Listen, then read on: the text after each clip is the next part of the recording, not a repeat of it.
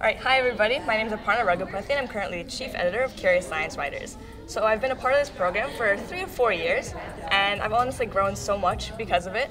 When I first joined Curious Science Writers, I was interested in just science. I was a science geek.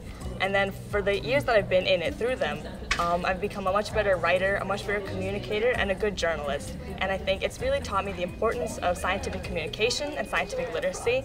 And along the way, I've made so many friends, so many memories, and I've grown, again, so much as a person because of this organization.